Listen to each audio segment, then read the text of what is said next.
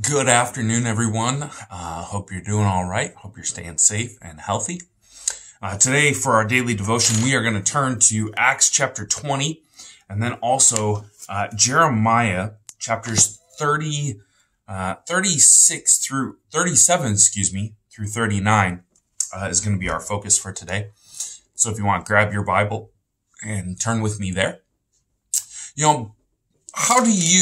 Let me start with a question. How do you say goodbye? How do you handle goodbyes? I think there's really three patterns that I tend to see or tend to recognize. It's the number one being the quick and easy, right? I'm not sure if these people don't have a soul or they're just trying to avoid the pain of saying goodbye, but they rush through it, right? They try to get away from saying goodbye and move on as quickly as they can. That's option one. Option two is really kind of the awkward fumble, right? You see this a whole lot. It's the half hug. It's the quick handshake. Maybe a quick kiss and a quick I love you. And honestly, it kind of feels like they don't know what they're doing. It seems kind of half-hearted almost at times, and it can be a little awkward. So the awkward fumble is number two. And then there's the slobbery, lingering mess, or what some people might call the Midwest goodbye, right? This is the long, drawn out. We spend 20 minutes at the kitchen counter saying goodbye. We move to the door and we spend another 10 minutes there. We finally get out to the garage and to the car, and it's another 10 minutes there. And it's this long, drawn out, lingering, sobbing mess. There's oftentimes lots of tears, especially if it's going to be for a significant period of time. There tends to be lots of hugs. And depending on who you are, this can be rather uncomfortable. It can be uncomfortable. It's best to avoid these kind of long, drawn out, lingering goodbyes, depending on the situation and how you feel. But how do you say goodbye? Let me know in the comments below, which you tend to fit in best. Are you a quick goodbye person? Are you kind of the awkward, half-hearted goodbye, or are you the sobbing, lingering mess? If you ask anyone, I tend to have a little bit of a soft heart. For those of you who know me, I tend to show emotion. That's just who I am. That's part of the way it's just part of who I am. But anyways, there's a story here in Acts chapter 20 in our text today that kind of is that long, lingering, sobbing goodbye. I gotta confess that it's a little uncomfortable for me to read Acts chapter 20. It's one thing to say goodbye and have that long, lingering, kind of sobbing mess goodbye with family. But here Paul is with some elders in the church in Ephesians chapter 20, and he is going to he's drawn them together. He's going to say goodbye to them. He's going to go to Jerusalem. And it's kind of this awkward, uncomfortable picture. These are not family members. He's spent a good deal of time with them. I'm sure he's developed some relationships with them. But even with the people that I've been close to in life, some of my good friends, you would never catch me doing what happens here. And so Paul gathers them together in there. He's saying goodbye. He's telling them what's going to happen. Take a look at verse 22. Starting at verse 22. And now behold, I am going to Jerusalem, constrained by the Spirit, not knowing what will happen to me there, except that the Holy Spirit testifies to me that in every city, imprisonment and afflictions await me. But I do not account my life of any value, nor as precious to myself, if only I may finish my course and the ministry that I received from the Lord Jesus to testify to the gospel of the grace of God. This is what Paul has been all about. This is what his ministry has been all about. And now Paul gathers together these Ephesian disciples, these elders of the church, these leaders, and he says, hey, I'm leaving and I don't know that I'm going to return. In fact, the Holy Spirit tells me that I probably am not going to come back. You're probably not going to see me alive again. And he continues to expound upon this. He warns them to stay away from false teachers. And all of this kind of moving thing as he wraps up his ministry in Ephesians. And then we get to the end. We get to the end of chapter 20. And here's what it says. And when he said these things, he knelt down and prayed with them all. Now, this is a little different. In kind of first century Jewish context, the typical stance of prayer would have been to stand. To kneel was kind of a humbling, it was kind of a time of emotion. That would have been common there, emotional times, but he kneels with them and he prays with them. And there was much weeping on the part of all. They embraced Paul and kissed him, being sorrowful most of all because of the word that he had spoken, that they would not see his face again. And they accompanied him to the ship. You know, I can think of the times where I've had to say goodbye to friends, people that I've grown to love and care about. You know, I can think of saying goodbye to friends in college or when I was in seminary, and yeah, you give a half-hearted hug and you say goodbye and hey, we'll keep in contact. And you know, it's not half-hearted, it's there, but it's kind of this awkward thing. And to have this big emotional mess seems a little awkward to me, but yet it's kind of a cool thing. Paul has lived among these people. He's preached the gospel with them. He loves them with all of his heart. They love him. And to hear that chances are he's not coming back, it hurts. It hurts them. You know, and I think nowadays, we've been kind of separated now for almost a month. And man, you know, it would be great to see some people and to be able to give hugs or to be able to just show you care, right? That's one thing that I'm finding that I miss is the social interaction with people. Being able to be there and support and care for people, to give them a hug and say, you know what, it's okay. It's okay that you're struggling right now. It's okay that whatever the situation is, God's with you. And to kind of be there to support in a caring way.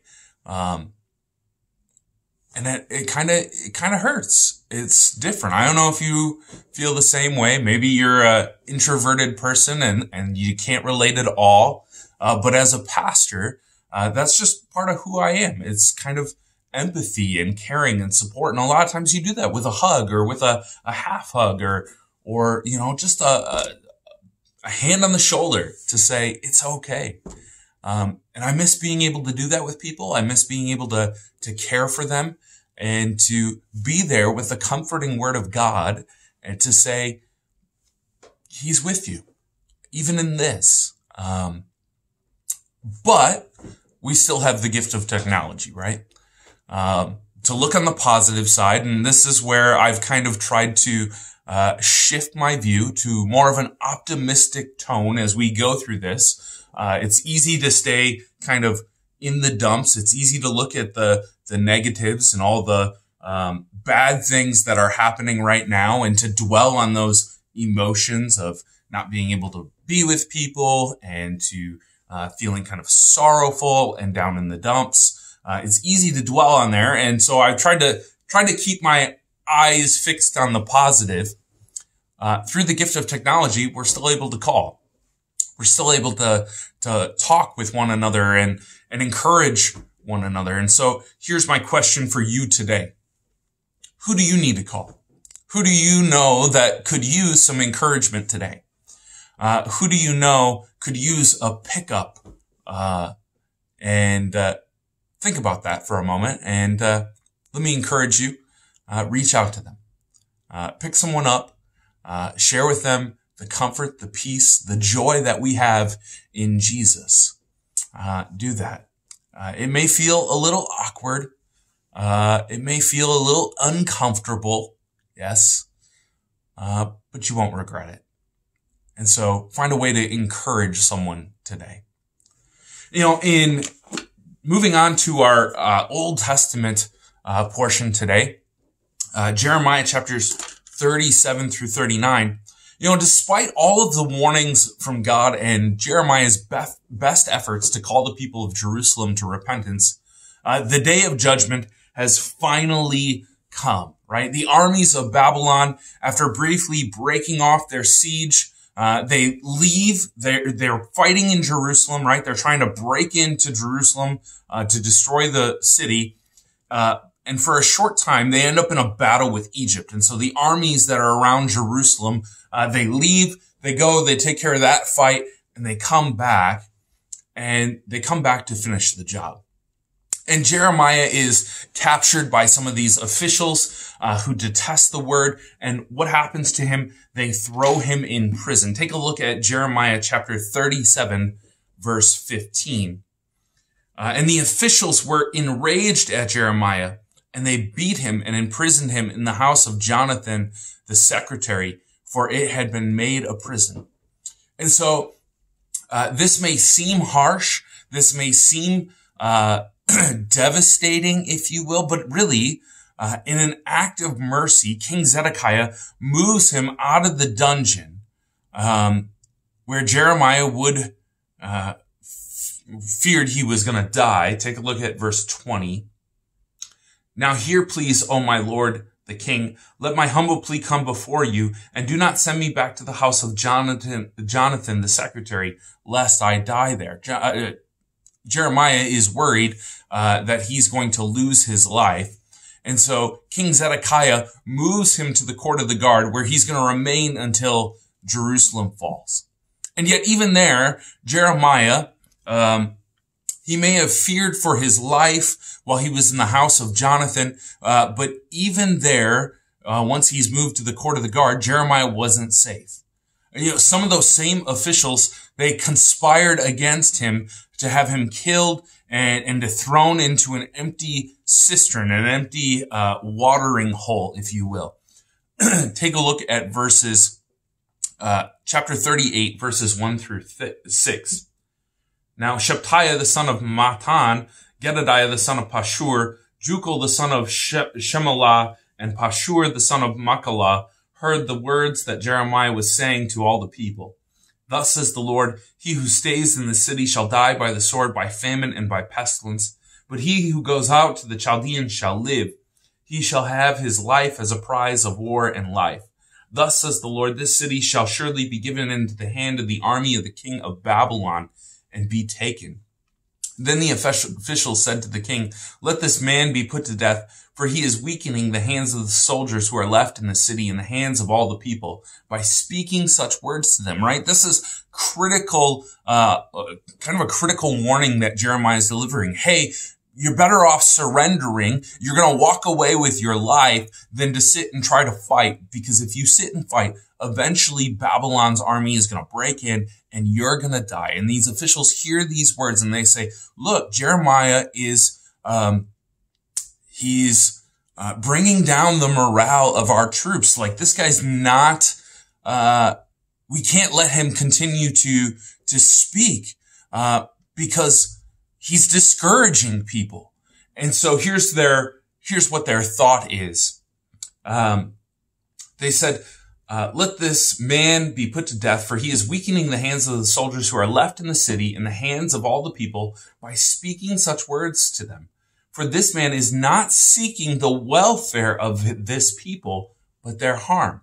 King Zedekiah said, behold, he is in your hands. for the king can do nothing against you. So they took Jeremiah and cast him into the cistern of Machpelah, the king's son, which was in the court of the guard, letting Jeremiah down by ropes. And there was no water in the cistern, but only mud, and Jeremiah sank into the mud.